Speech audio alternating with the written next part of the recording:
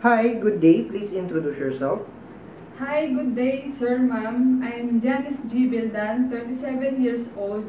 I'm single and college graduate for Bachelor of Science in Nursing. Okay, so why do you want to work in Hong Kong? I want to work in Hong Kong to earn money and to sustain my family needs Alright. and my future savings. Okay, alright. Tell me about your experience in your previous job.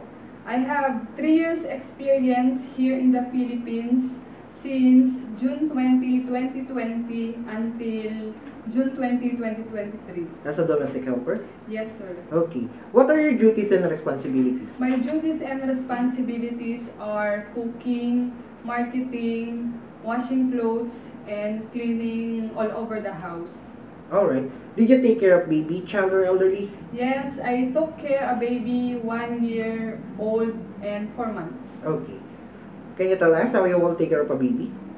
By assisting her bathing, feeding, giving nutritious food, and sometimes playing. Okay. Aside from taking care of a baby, what are your skills? My skills are planting, gardening, sometimes I drive a car, and I took care on elderly people. Okay. What are the traits necessary to be a good domestic helper? As a domestic helper, you need to be loyal, trustworthy, patient, and loving.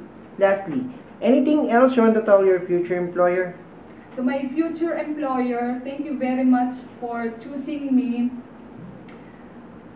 I will take care of your whole family as my own, and see you soon in Hong Kong. Thank you very much.